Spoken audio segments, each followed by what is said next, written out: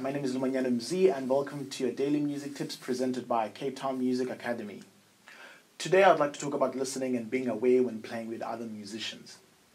Do you ever wonder how musicians play gigs without having practiced for them, or filling in for another musician, or just taking an emergency gig? This has to do with listening and being intuitive.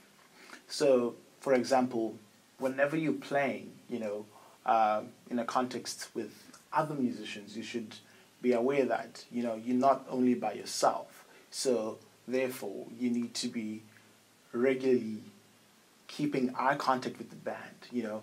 It's like sometimes when you listen to a band who just met today and they play, and all of a sudden they sound like they've been playing together for 10 years.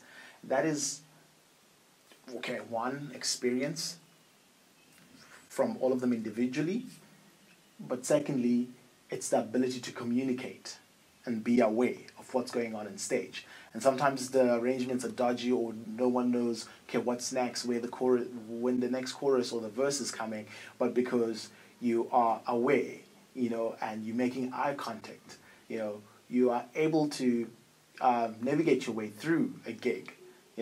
You should always be prepared and practice the music, learn the music, but sometimes we find ourselves in those situations, and it's skills like that that can help us get through that. So the tip for the day is that when you're playing, don't always be in your space, or if in the case of whether you're reading, do not bury yourself in the music. Be able to make sure you're able to keep checking, what's going on.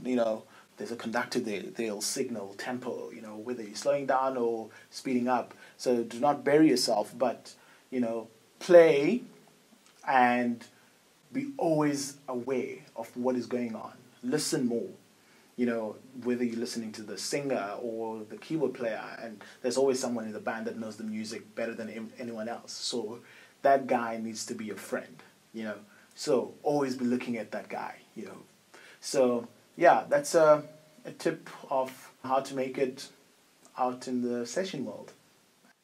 Thank you for watching, and please remember to subscribe to the Cape Town Music Academy channel to get more daily tips from musicians like myself and other musicians from Cape Town.